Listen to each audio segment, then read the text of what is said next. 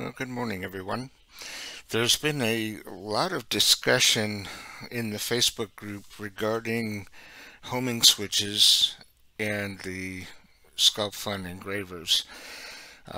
Questions like, how come it doesn't have homing switches? Do I need homing switches?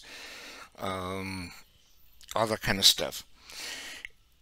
In theory, if you're just wanting the laser to move out of the way to a start position so that you can pick your piece up and not bang into the laser or whatever, you can set that up fairly easy.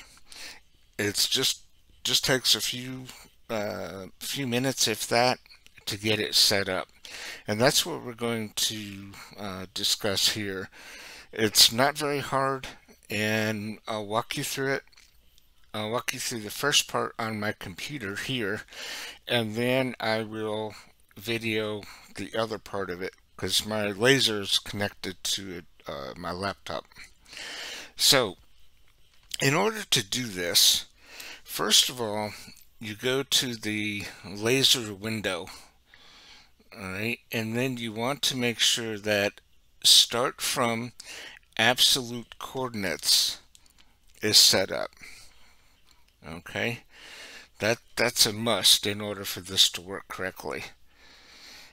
And then you want to go to, edit, and then device settings, and you want to check for two things here.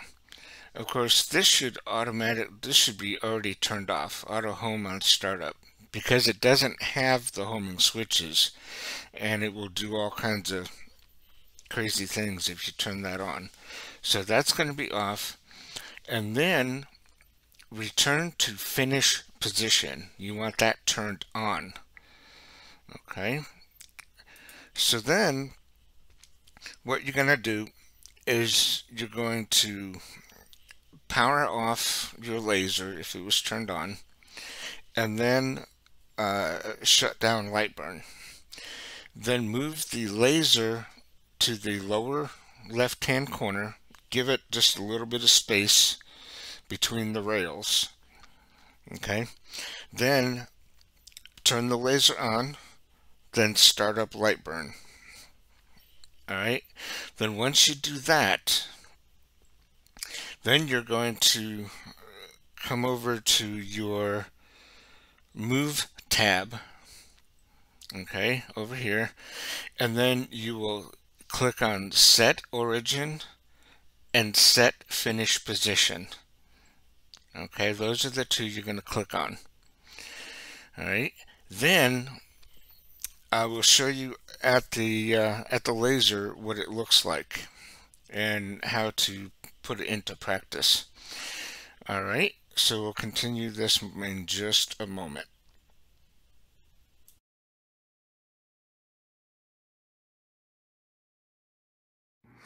Hello everyone. Okay, we are now at the laser, and I've got it turned off and I've got Lightburn closed. So what I'm going to do is I'm going to take the laser and just kind of gently move it down to the lower left corner, just a little bit away from each side. Okay, and I'm going to turn on the laser, and then on the computer I'm going to get Lightburn going.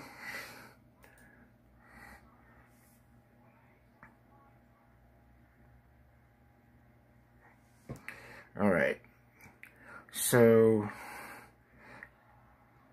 on the move window, we want to click Set Origin and Set Finish Position. Alright, so now if I were to, let's grab a square, and I just want to make a little square. Alright, just for demonstration purposes. Now, what I'll do is I will come over here and frame it so I can see where the laser is going to go. And I'll point the laser over here. put the camera over here, excuse me.